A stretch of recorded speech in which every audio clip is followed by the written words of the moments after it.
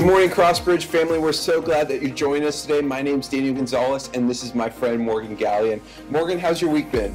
Dan, it's been a pretty good week, but you know what I'm excited for? What's that? That cold weather coming next week, Dan. It's about time. Yes, I've been refreshing my weather app. There you go. I'm very ready for the cold weather. Dan, something people may not know about you is you got married last month. I did get married last month. What is something that's just been most surprising about being married? I think the biggest thing that surprised us was like all the friends and family that just came around and blessed us and supported us. It was really, really cool. That's super awesome. Well, we're going to listen to another story about someone that's encountered something surprising about God.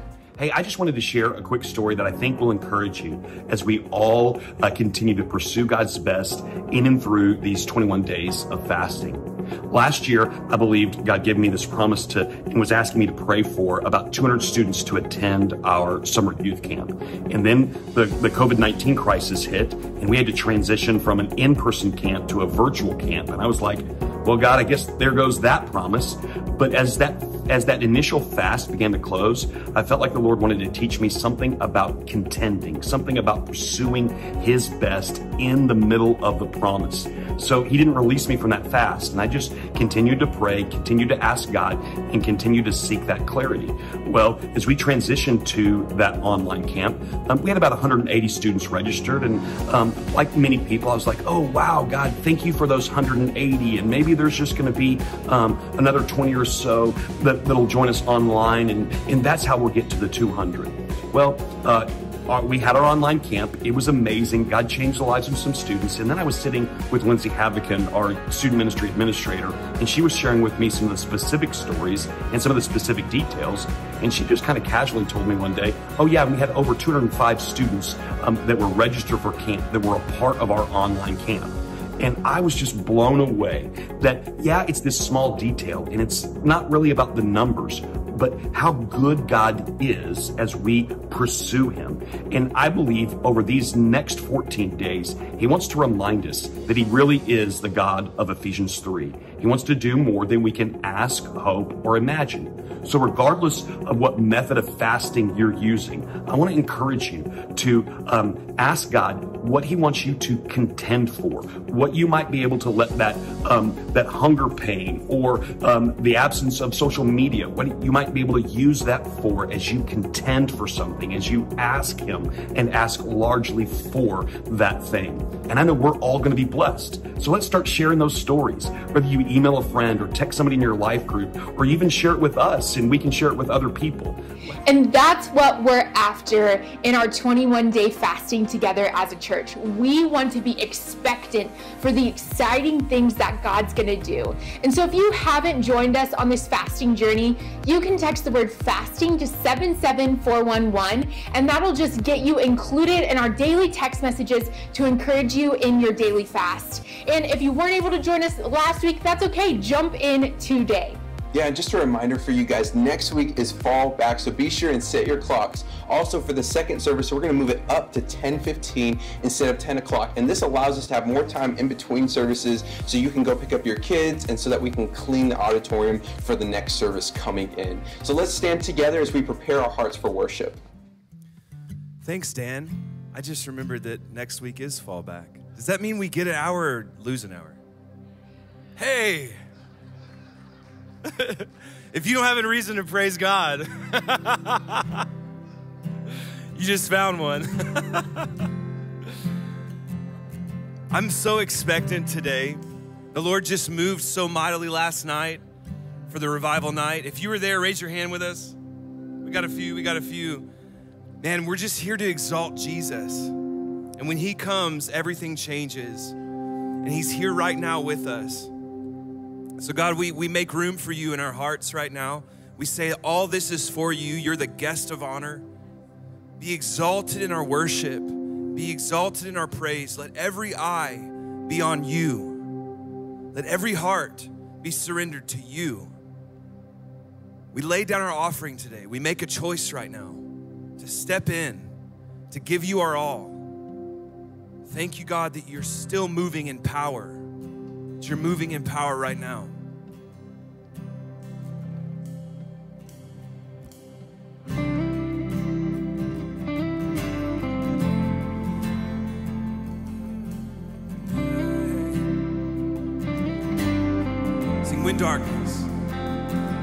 When darkness tries to roll over my bones, when sorrow comes to steal the joy I own, when brokenness and pain is all I know, I won't be shaken. No, I won't be shaken.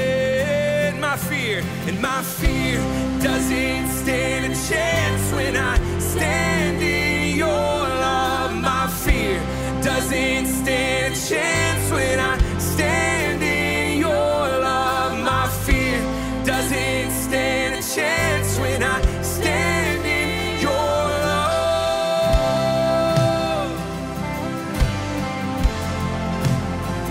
Shame no longer has a place to hide. I am not a captive to the lies. Not afraid. I'm not afraid to leave my past behind. And I won't be shaken. No, I won't be shaken. Come on, sing it. My fear.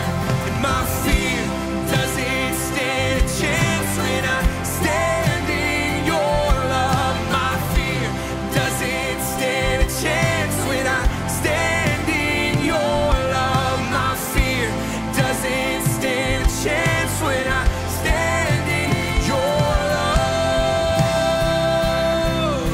Oh, we're standing in your love. There's power that can break off every chain. Hallelujah. There's power that can empty out a grave. Resurrection. There's resurrection power that can save. There's power in your name. Power in your name. There's power that can break off every chain. There's power that can empty out a grave. Oh, there's resurrection power that can save. There's power in your name. Power in your name. Come on, sing it with me. And my fear doesn't stand a chance when I stand in your love. My fear doesn't stand a chance when I stand in your love. My fear doesn't stand a chance when I stand in your love. Oh, we're standing in your Lord Jesus. And my fear doesn't stand a chance when I stand in your love. My fear doesn't stand a chance when I stand in your love. My fear doesn't stand a chance when I stand in your love.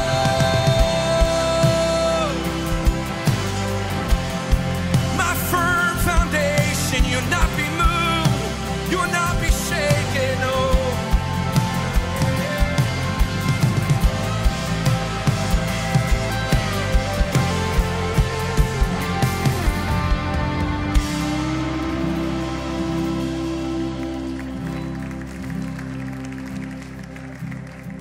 We're standing on the rock. Come on, cast your cares on it. No reason to be afraid. Receive joy in his presence. Fullness of joy. Yeah, Jesus. We worship you. Come on, just say his name, Jesus. Call on his name, Jesus. The healer of our bodies. The defender of the weak. Jesus, we call on your name, Jesus. Jesus, thank you for being here. Jesus, thank you for your blood that covers us. Jesus, thank you for your mercy that is new this morning. So we step into your presence. Sing every breath. Every breath, it is a gift. Every moment is a treasure. So I lay down my past, oh, my past and my regrets, my present and my future. Every table is a feast, every heartbeat is an altar, every step a mystery, every step a mystery, 'cause I'm walking with the author. Let's fix our eyes. So I fix my eyes upon you, I fix my eyes upon you. So I fix my eyes on you, Jesus. I fix my eyes upon you. I fix my eyes and all praise, all praise. Heaven bent to meet us, Father, Son, and Spirit. All praise, all praise. God and man together, one with us forever, Lord, forevermore. So in famine we will eat, in drought we'll see a downpour, and let all our striving cease.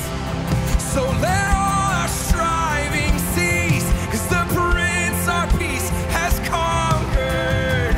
Hey, hallelujah. I fix my eyes, so I fix my eyes upon you. I fix my eyes upon you. I fix my eyes, and I fix my eyes upon you. I fix my eyes. We sing all praise, all praise. Heaven bent to meet us, Father, Son, and Spirit. All praise, all praise. God and man together, one with us. Sing all praise and all praise, all praise. Heaven bent to meet us, Father, Son, and Spirit. Oh, all praise, all praise. God and man together, one with us forevermore.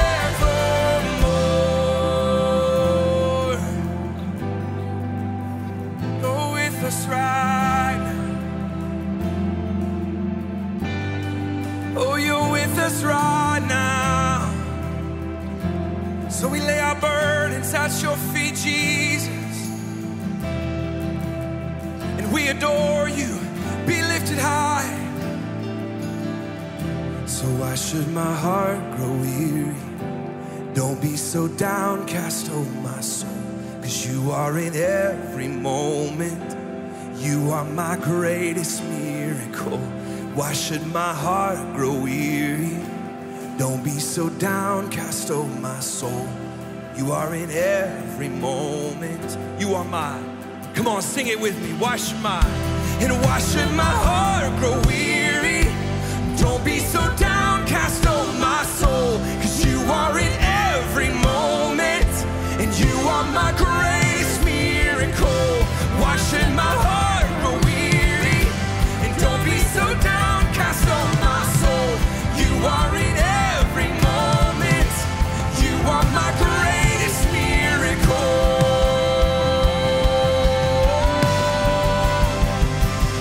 We sing all praise, all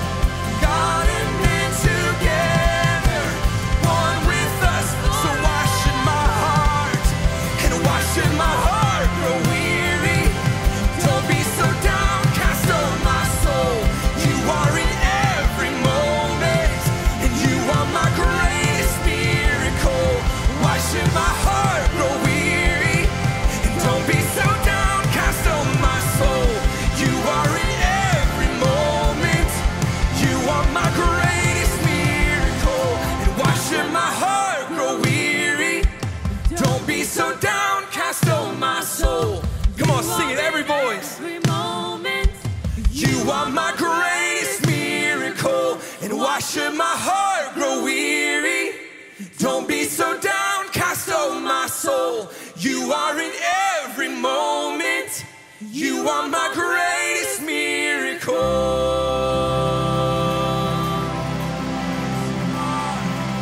Yes, you are.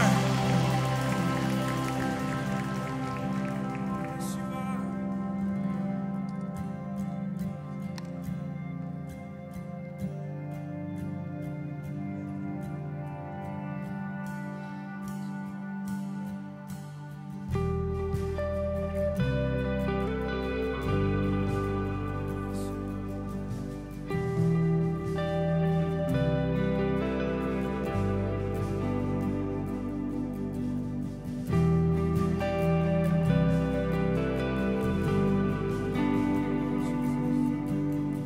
Jesus, we welcome you into this room right now.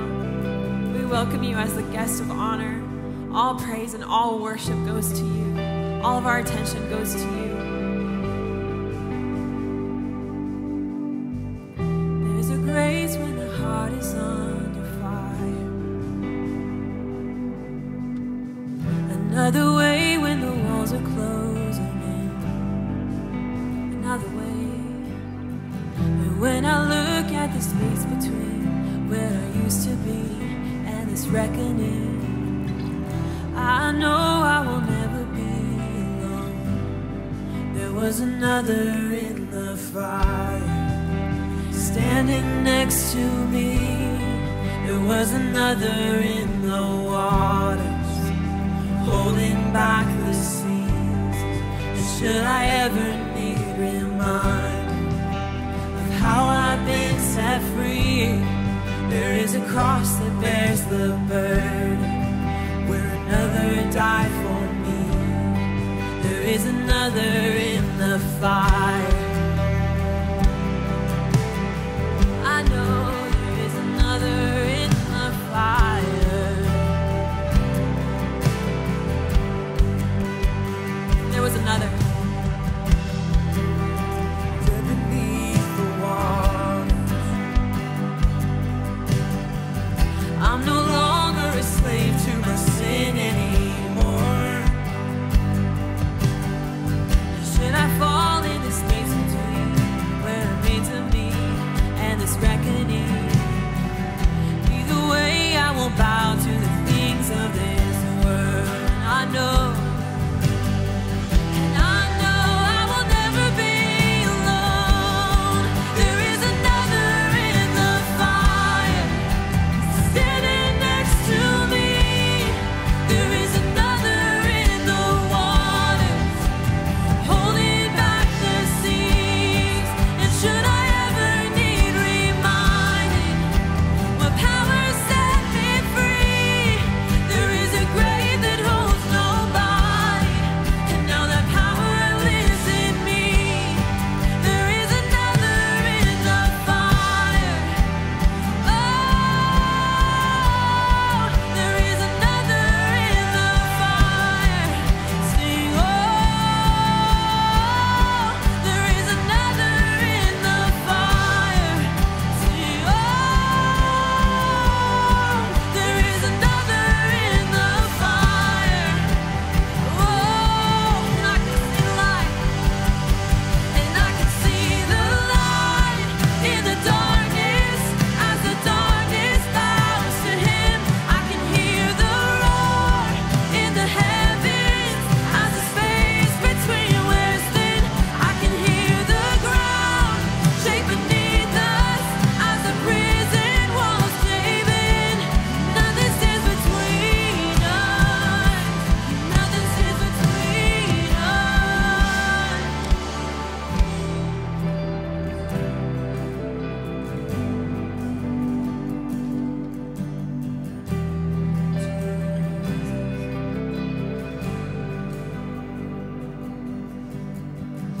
There is no other name but the name that is Jesus. He who was and still is and will be through it all. So come what may in the space between all the things unseen and this reckoning, I know will never be alone. Sing, I know. I know I will never be alone. There'll be another in the fire, sitting next to me. There'll be another in the waters, holding back the seas. Should I ever need reminding how good you've been to me?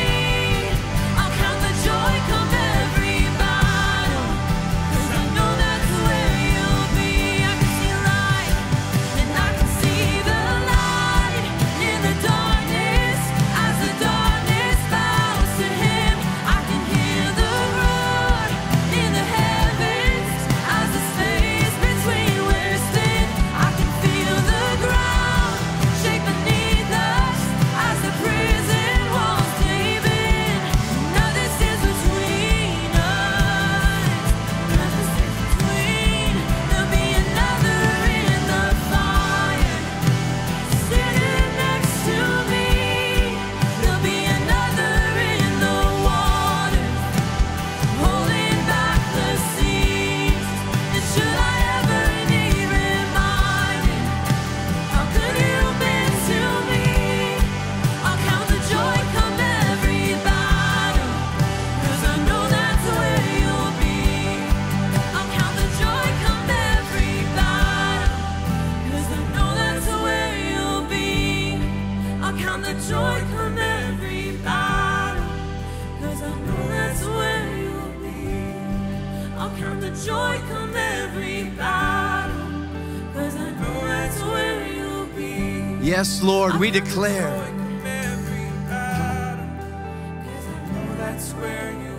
Yes, Jesus, we declare that's where you are. This song is straight out of Daniel chapter 1. If you want to understand it, go back and read it, because Shadrach, Meshach, Abednego, Daniel in the fire, but there is another, the Lord God. Whatever your fire is, when you turn to Him, He is with you. Jesus, we celebrate that. We declare it, God. We may not feel it, but that does not change the reality of it. And as we declare it, Lord, the Spirit affirms us on the inside. Yes, yes, I am with you. We celebrate that, God, because we are people who want to be with you. That's why we're here this morning. In Jesus' name, amen. Go ahead and be seated. Good morning to you. So pleased that you joined us today. Let me remind you of some things. Always pull out your camera, phone, and point it at the screen. We're going to put a QR code. Let's see. It's going to come up in 3, 2, 1. There it is. Hold your camera phone. If you're with us at home, just point that phone up on your screen. If you've got an extra device, don't take a picture, but when you point your camera at it, a website's going to pop up that shows you all the events at CrossBridge that are going on during the week. Sunday morning is just the launching pad, okay? There's lots more going on. If you need help with this, find a teenager or someone who's under the age of 10, okay? Awesome. Let me tell you a little bit. I think I want to start each week reminding us of what we're doing as a church. What is CrossBridge all about?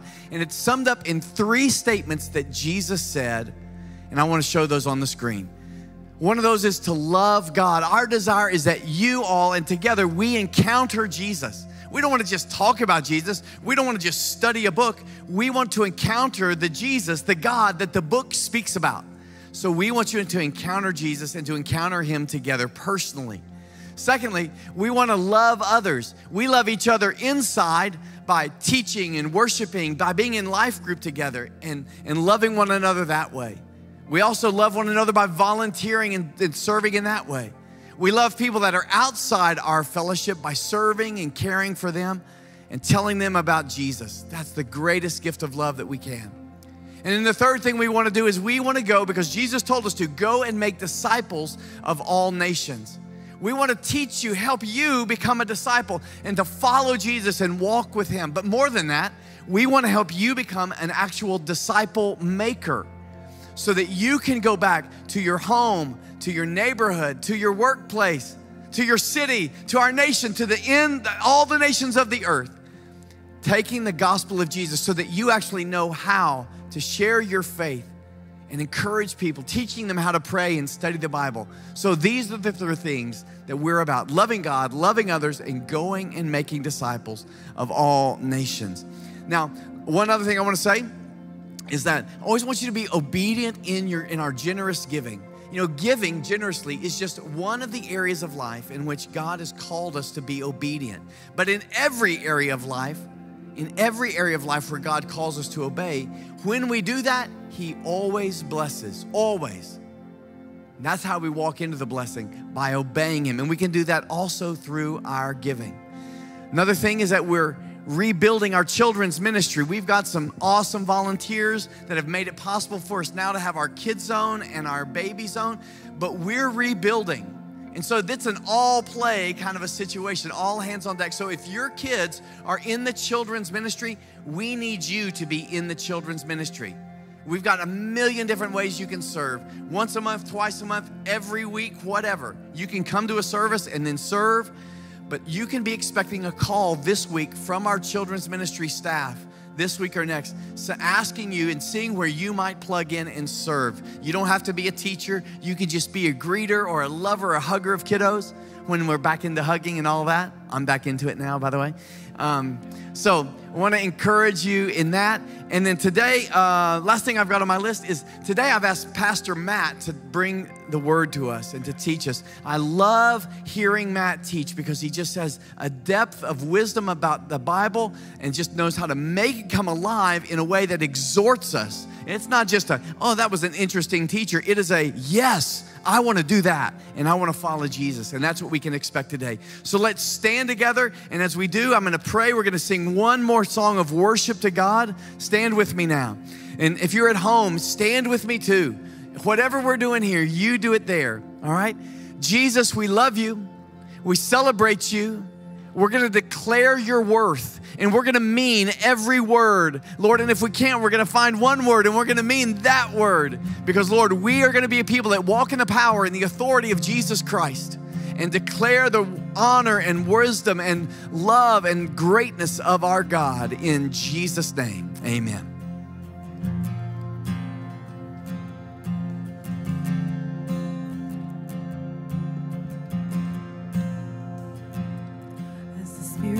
Moving over the water, Spirit, come move over us.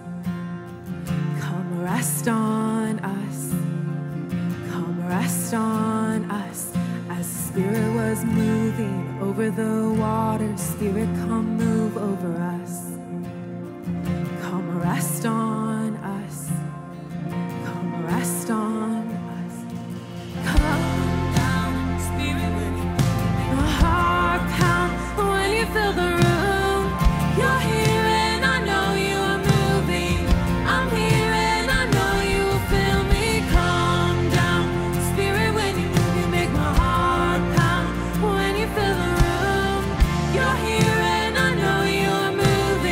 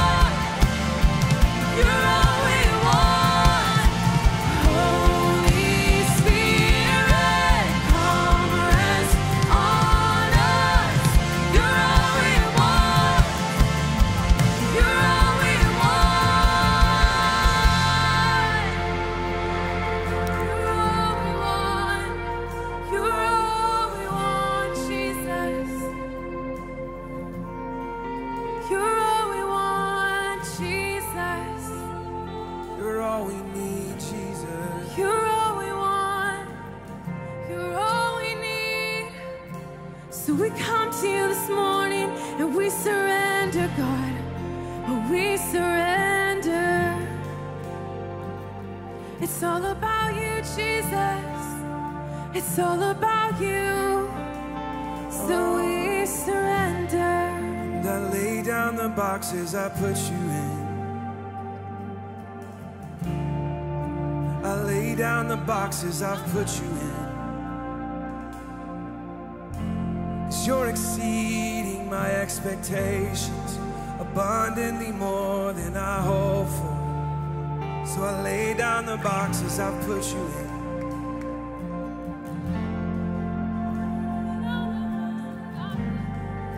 All I've ever needed is in you, Lord. Jesus, beautiful Jesus, nothing compares to you. Jesus, beautiful Jesus, nothing compares to you. Jesus, beautiful Jesus, nothing compares to you. Compares to you. Jesus, beautiful Jesus, nothing compares. Yeah, let's sing that together. Jesus, beautiful. Jesus, beautiful Jesus, Nothing compares to you. Jesus, beautiful Jesus, nothing. Oh, we lift our eyes up. We lift our eyes Jesus, up. beautiful Jesus, nothing compares to you. Nothing compares to you. Jesus, beautiful Jesus, nothing compares. Oh, sing it again, to you. Jesus. Jesus, beautiful Jesus, nothing compares to you. Jesus, beautiful Jesus, nothing compares to you. Jesus, beautiful Jesus, nothing compares to you. Jesus, beautiful Jesus, nothing compares to you. Jesus, beautiful Jesus, nothing compares to you. Jesus, beautiful Jesus, nothing compares to you. Jesus, beautiful Jesus, nothing compares to you. Jesus, beautiful Jesus. Holy Spirit. Holy Spirit, come rest on us. You're all we want. You're all we want. Holy Spirit, come rest on us. You're all we want. You're all we want. Jesus, beautiful Jesus, nothing Compares to you. Jesus, beautiful Jesus, Come on, one more time. Let's sing that out. Jesus, beautiful Jesus, nothing compares. We adorn you with our praises. Jesus, beautiful Jesus, nothing compares. Let every eye be lifted up. Jesus, beautiful Jesus, nothing compares. We can never get enough.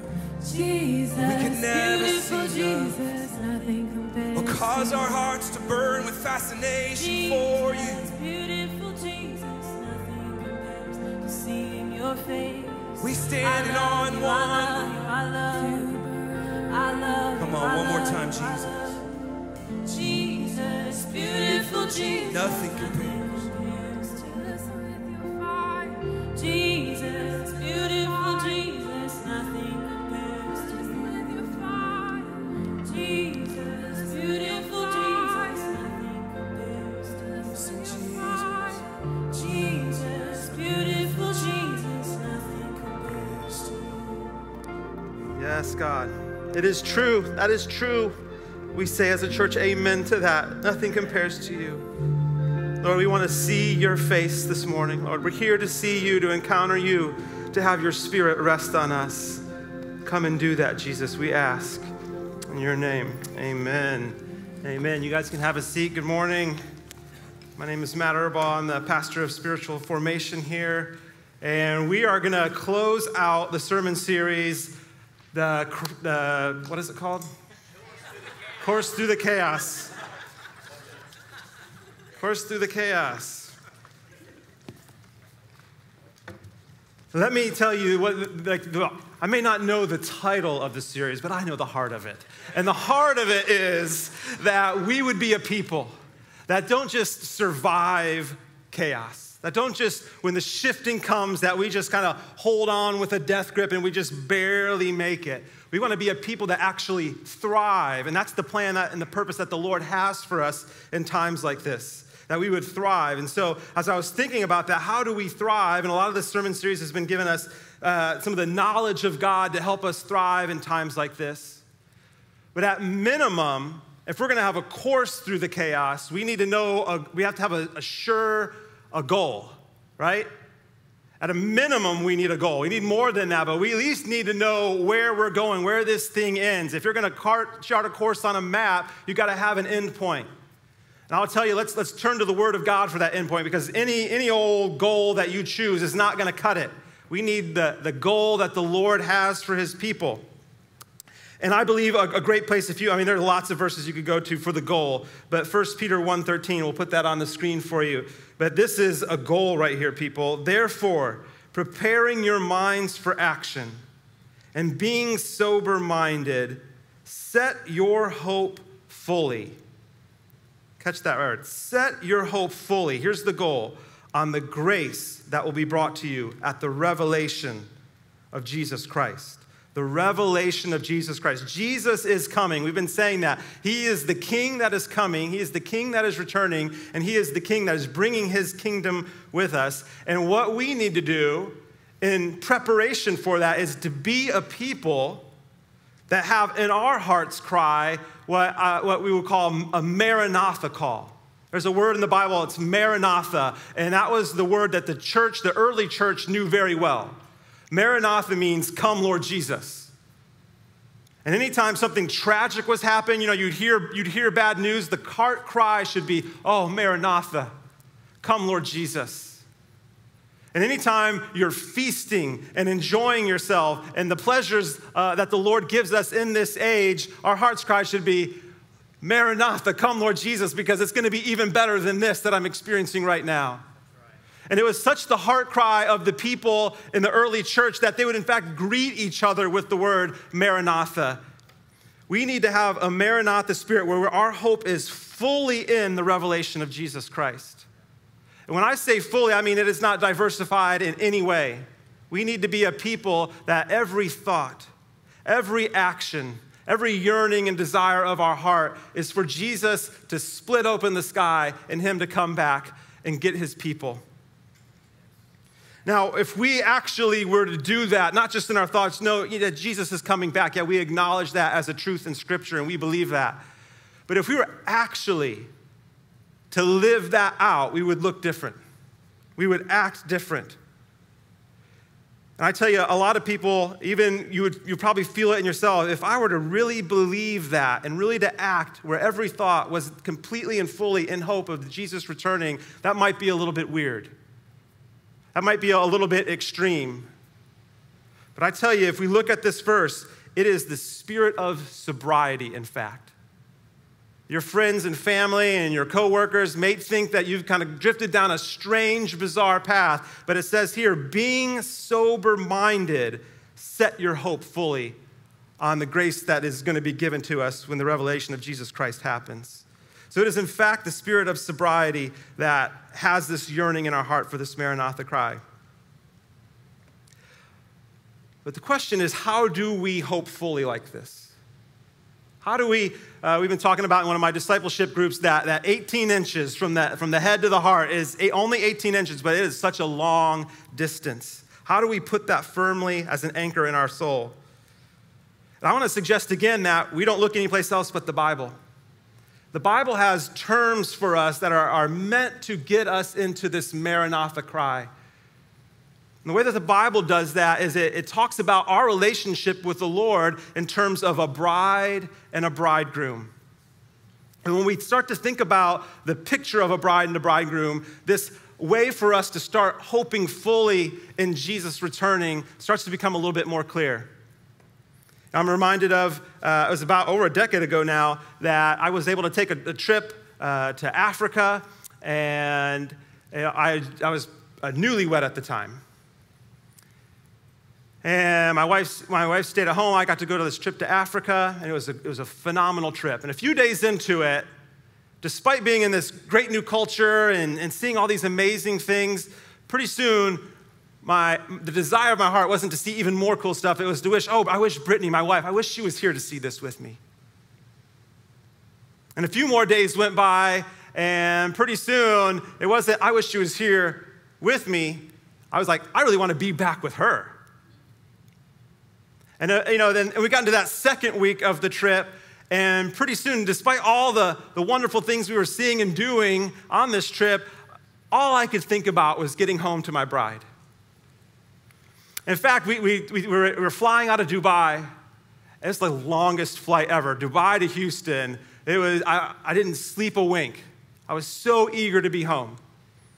And when you get home from an international flight, that you have to pick up your luggage and then recheck it for a domestic flight. I don't know if you've ever done that before, but we were supposed to fly. We flew into Houston, and we were going to fly from Houston to San Antonio.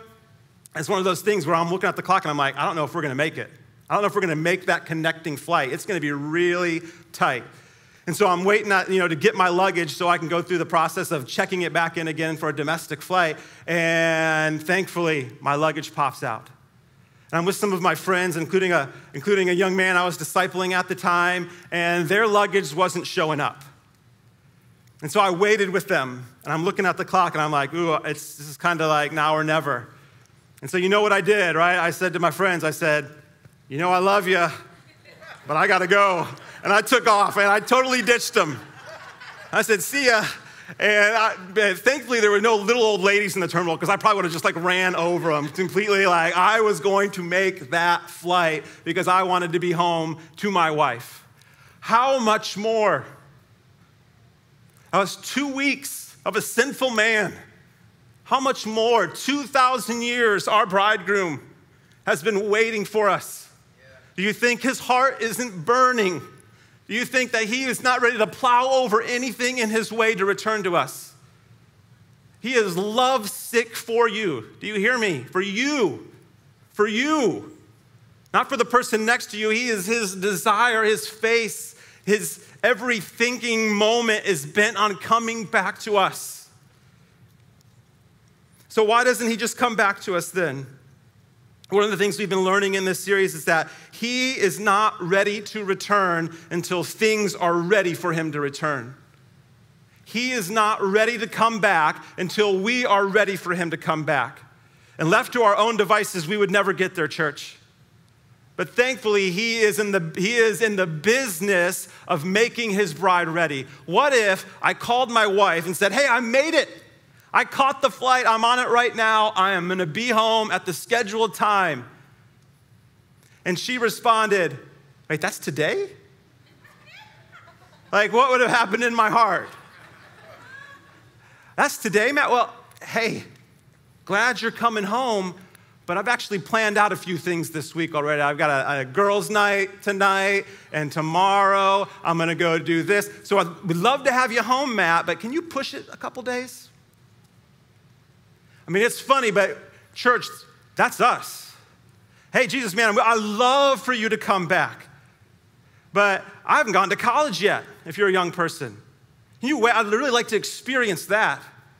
Can you hold off just a little bit, and then you're free to come back? Or I've not been married yet. I'd like to experience that. Or maybe I'm married. I haven't gotten kids yet, Lord. Hold off just a little bit. Love you. I really do, but that's not a wholehearted bride. And Jesus will have a people that set their hope fully on the grace that will be brought to them at the revelation of Jesus Christ. But not only that, he will not only have his bride wholehearted, he will have the fullness of his bride. He'll have every single person that's supposed to be a part of this bridal community in it. And so we talked about that a couple weeks ago. His plan before he returns is to usher forth the greatest revival that man has ever seen. And we saw that verse in Revelation where John sees this multitude that nobody can number, from every tribe, from every nation, from every tongue. Who are these people? And he says, this is the bride that's come out of the great tribulation. And so he won't come until every person that's supposed to be in this relationship is in this relationship. But not only that, He will not come until the kingdoms of this age, the wicked kingdoms of this age that are under the rulers of the powers and principalities that are opposed to him, have been judged punitively. And he will come in righteous judgment and start to deliver judgments against the evil kingdoms of this world until it is ready for him to return and deliver the final death blow to them. So he has a lot that he is coming to do. And he will be ready in what context? How does he accomplish these things? A wholehearted bride, a great revival, and the judgments of the wicked kingdoms of this earth. He does it through the context of shaking, which we've been talking about these past 7 weeks, and the context of partnering with his bride in that shaking. I mean, when you really think about it, church, what a glorious path we have before us. We will be wholehearted.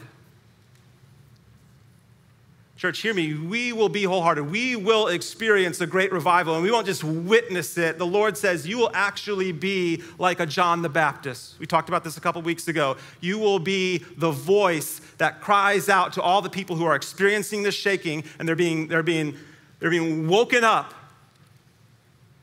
And they don't know what the shaking means, but we will be the voice that says, this is what it means. Repent, for the kingdom of heaven is at hand. And we will be like a Moses, a corporate Moses that called down in agreement with the Lord, the righteous judgments of the Lord on the evil kingdom of his day was Egypt. What a glory. When I see that path, I say, wow, sign me up for that, God. And he will have a bride that's signed up. And so I think, okay, so that's the future. That's the goalpost. But the path is going to weave there. What's that path look like for us right now? Like today, what is the next step? And so that's what I want to talk about right now. Because I believe there is a next step as we go down this. Remember, it is a glorious path. And I want us to turn to Luke chapter 22. And we're going to have the verses on the screen if you just want to hang with me up here. We're going to start in verses 28 and 29. So Jesus, a little context here. Jesus, this is he's meeting with his disciples. This is the Last Supper. It's close to the end for Jesus in his crucifixion. And he's talking to his disciples and he says, you are those who have stayed with me in my trials. And I assign to you, as my Father assigned to me, a kingdom. Remember, we've been talking about the king is coming and he's got a kingdom for his people, and it's the same message for the disciples 2,000 years ago. There's a kingdom, guys, but more than that, verse 30. What's this kingdom like? That you may eat and drink at my table in my kingdom. So you're not just citizens of this kingdom, that's glorious. More than that, you sit at the king's table. Who sits at the king's table? It's his family. You sit with him in intimacy and love and partnership as the beloved child of God. And you sit on thrones, authority, partnership.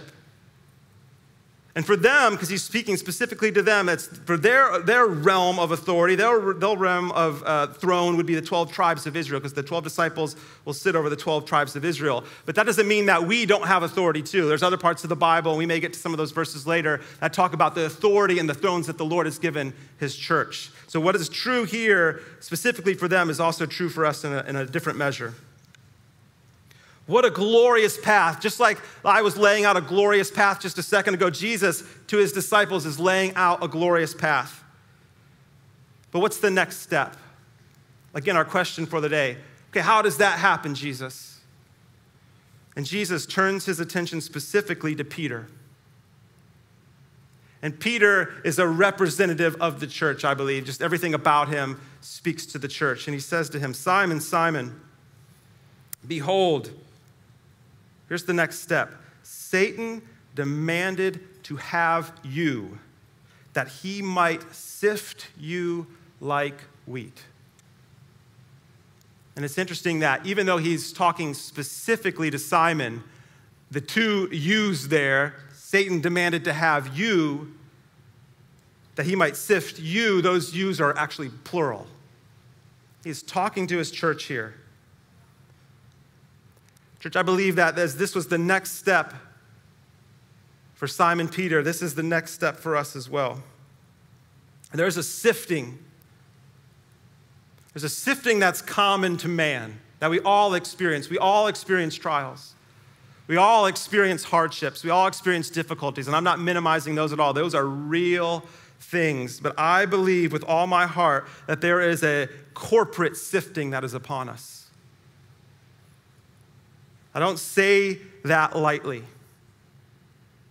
An ultimate sifting. And again, I don't say it lightly, but I ask you, please don't hear it lightly either. Because in the great tribulation that brings forth this great revival, it says simultaneously there is a great falling away. It is truly a sifting, people, that refines the true bride, but like it says, there's a falling away that goes with this. How sobering is that thought? And so if he were to leave us there, we would be, that's intense. But take heart, church, because listen to the next verse in verse 32. But, Peter, I have prayed for you that your faith may not fail. And when you have turned again, strengthen your brothers. There's a lot in this verse right here. Notice Jesus isn't saying, hey, I'm praying that even though Jesus is demanding this sifting, we're gonna go right around it. We're gonna miss it completely. You get to avoid it because I'm praying for you. Beloved, when Jesus prays for you, whatever he prays for you is accomplished. And so he's praying not that he is removed from this trial, but that he stands firm in the trial, that his faith may not fail. Because that's what the sifting is really all about. Satan can do all sorts of things to your external circumstances, but he cannot destroy your faith. But if he can intensify the circumstances enough, your faith may fail, not because he gets to destroy it, but because we may leave it. And so if Satan is after the destruction of your faith, what is the Lord after in this sifting? Because there must be a reason. God would not permit us to go through this sifting if he didn't have his sovereign, glorious plans in it. And I believe just as Satan is trying to destroy something, I believe that Jesus is trying to destroy something as well in us. Look at the next verse, verses 33 and 34. This is what Jesus is after destroying. Peter said to him, Lord, I am ready to go with you both to prison and to death. As much as I love Peter's heart here, and I believe the intentions of this expression are absolutely true, but do you see the strength? Do you see the power Peter is holding in his hand right here? Jesus tells him, I tell you, Peter, the rooster will not crow this day until you deny 3 times that you know me. Peter, just like us, is a man filled with pride, with strength, and with the power of our own might. I don't say that in a condemning way. It's reality. Pride is so insidious that it lives sometimes even like a parasite. When we have the intentions, I'm going to follow the Lord, it sits there and says, yeah, but follow him in your own strength. Or I'm going to resist this sin. Yeah, great, in your own strength. And that's the thing that has to go, church. This is the thing the Lord is after to sift us out of. There is a path of the cross awaiting us. I want you to hear this a few different ways. So let's go to this verse in Deuteronomy. You can just follow along up here from the screen. Deuteronomy 32:36 says, for the Lord will vindicate his people and have compassion on his servants. When? When he sees their power is gone. He's not removing our power out of some sadistic, mean God sort of thing. In compassion, he wants it to be gone so he can lavish us with even more love. And I would love it if this was a thing we could lay down. I would love it if I could say, all right, I'm going to lay down my pride today. You know, there's pride in us that we don't even know it's there. That's how insidious it is. It can be in us to such a strong extent, but it's like this self-camouflaging thing that we don't even realize it's embedded in us. And the way that it goes is it has to be shattered off.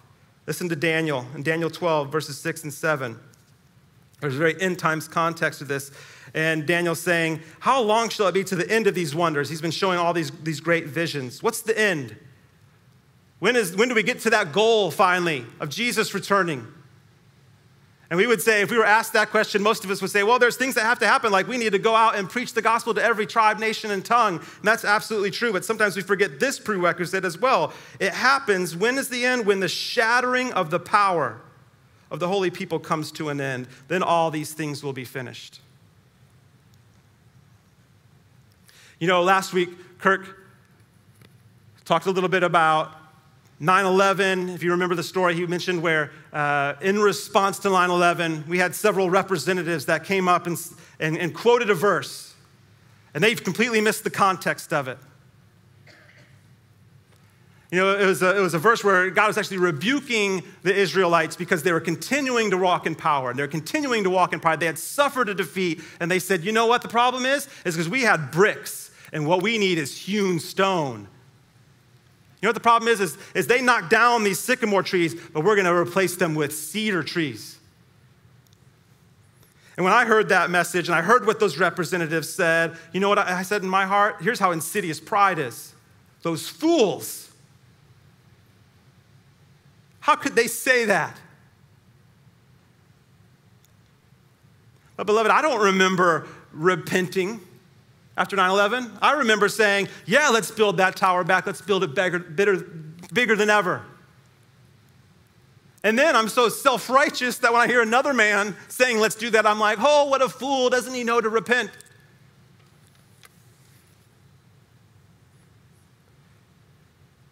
They're called representatives. They're congressmen. They're representing the people for a reason. It's not because they're so dumb that they just don't get it. It's because they are, I think, prophetically displaying our heart back to us. And we mock them for it. You see what pride's like? You see what strength is like? You see why it has to go? So we need to repent. That was the message from last week.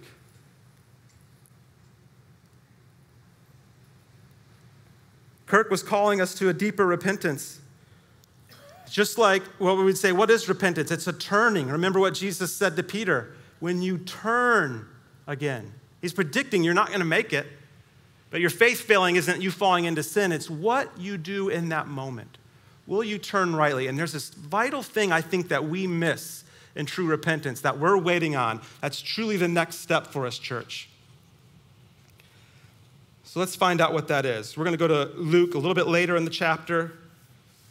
Jesus has just been captured. Luke 22, verse 54. They seized him, Jesus. They led him away, bringing him into the high priest's house. And Peter was following at a distance. Then a servant girl, seeing him as he sat in the light and looking closely at him, said, this man also was with him. But he denied it, saying, woman, I do not know him. And a little later, someone else saw him and said, you're also one of them.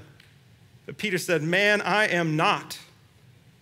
And after an interval of about an hour, still another insisted, saying, certainly this man also was with him, for he too is a Galilean. But Peter said, man, I do not know what you are talking about. And immediately, while he was still speaking, the rooster crowed.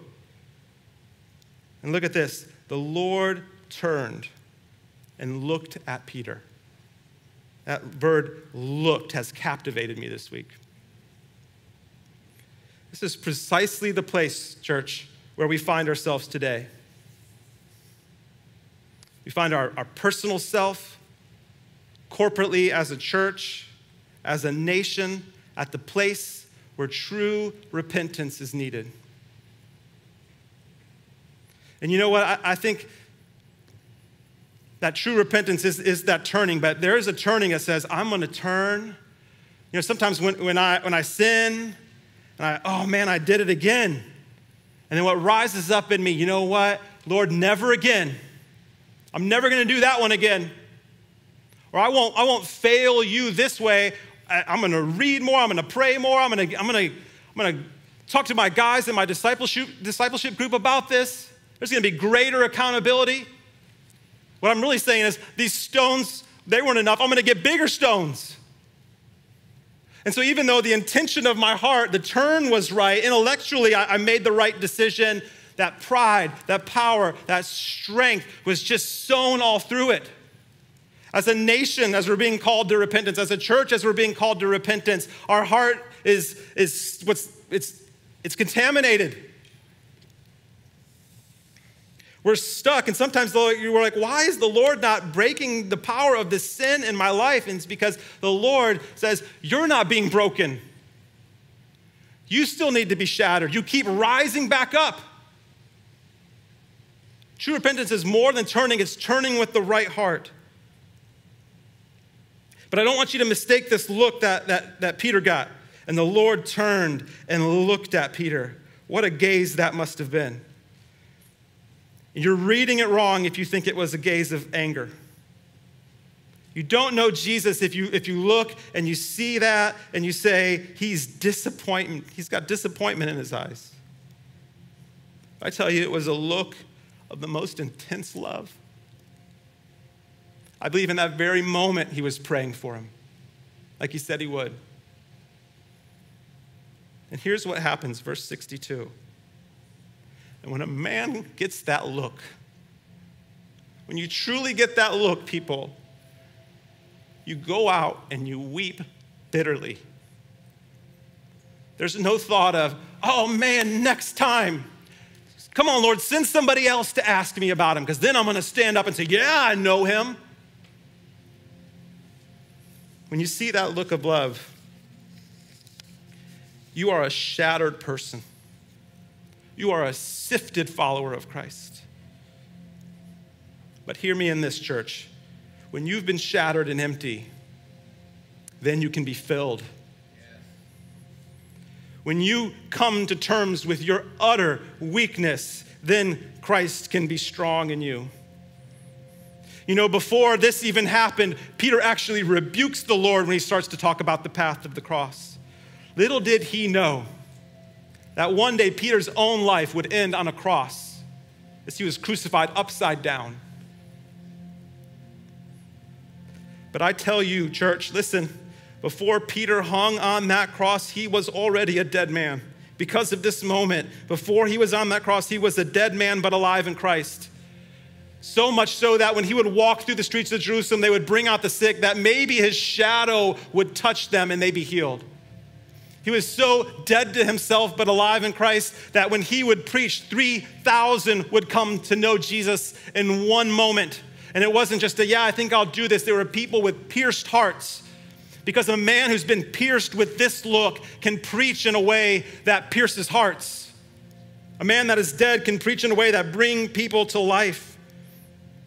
And don't just think that this is for Peter, church, because this is Peter, and Jesus said this about him. You are Peter, and on this rock God will build his church, and the gates of hell will not prevail against us.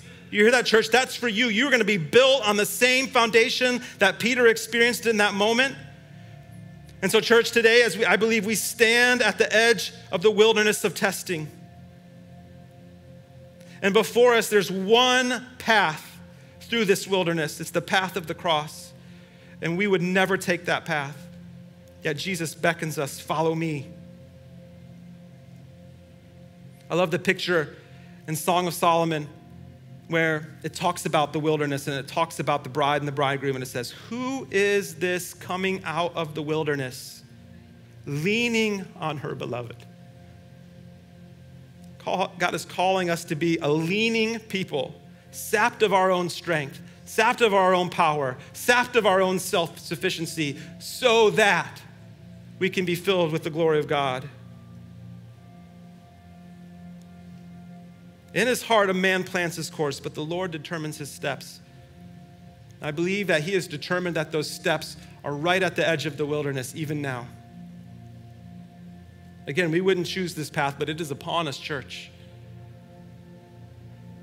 And so what do? We're going to have the band come on back up. Again, I don't say these things lightly, but I ask you not to hear them lightly. The great sifting that is coming for us. And some of you I know are even in it, even now. But I say to you that as you go through this and you have turned and you have been broken, help your brothers. Just like he exhorted Jesus to do. Once you've turned, you're there to strengthen your brothers. But we have to go through it ourselves first. And this is not something we can work up. It says in Timothy that the Lord grants us repentance. We can't stir up. We can't force God to look at us in this way, but he will. He is willing. Are we willing to look him back in the eyes? And so I would ask us as we close with this song, let's do business with the Lord. God, would you, let's just close our eyes. Lord, even now, Lord God, we ask for you to intercede on our behalf. Lord, yeah, you said you would pray for us, God. Would you intercede? You said you live to make intercession. And so, Lord, intercede for us now. Lord, I pray that you would give us the look. Lord, would you give us a look that shatters all pride? Would you give us a look that lets us know who we are, your bride?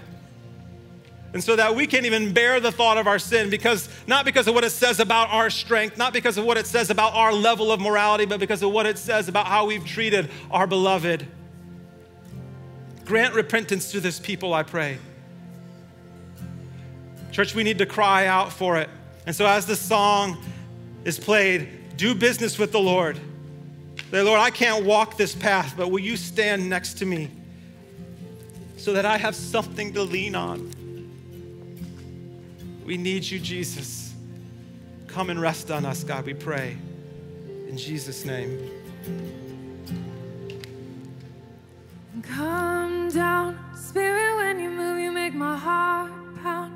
When you fill the room, you're here and I know you are moving. I'm here and I know you will fill me. Come down, Spirit, when you move, you make my heart pound. When you fill the room, you're here.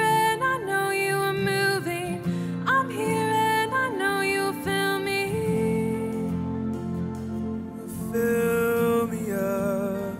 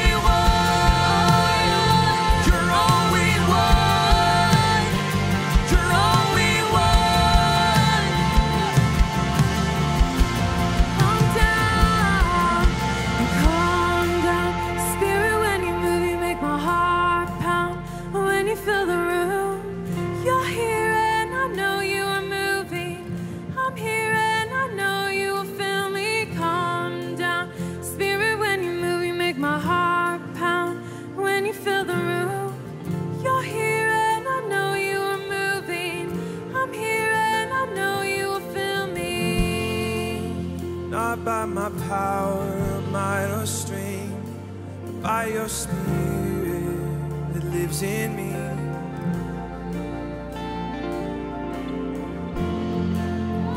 How we need you, our helper. How we need you.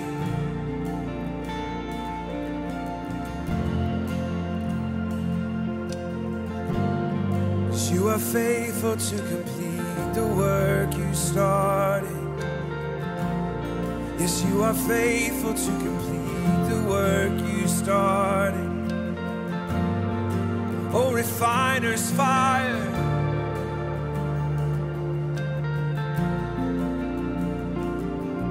Oh, when you looked my way, everything melted away. When you looked my way, everything melted away at the look of your gaze, Jesus. Oh, at your gaze, Jesus, everything melts away. Come burn away everything that doesn't belong. Come purify my heart. Purify my heart.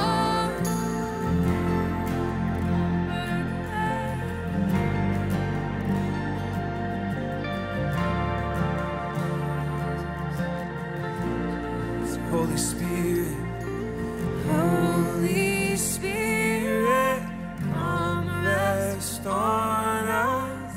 You're all we want. You're all we want. Holy Spirit, come rest on us. You're all we want. You're all we want. You're all we want. You're all we want, Jesus. You're all we need. You're all we need.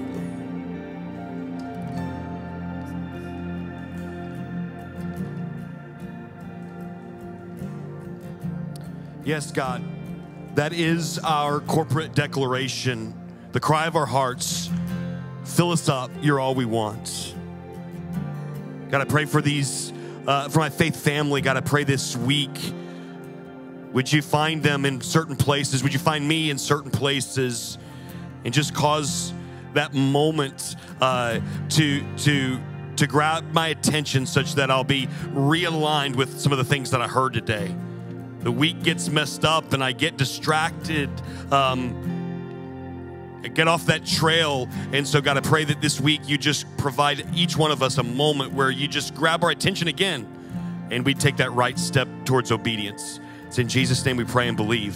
Amen. What an encouraging word from Pastor Matt Earl. I just want to remind you guys, as always, be sure to reach out to someone, maybe a family member or a friend, and talk about what God's stirring in your heart, maybe something that challenged you or convicted you or just an encouraging thing. And as always, stay up to date on everything going on at CrossBridge on our website.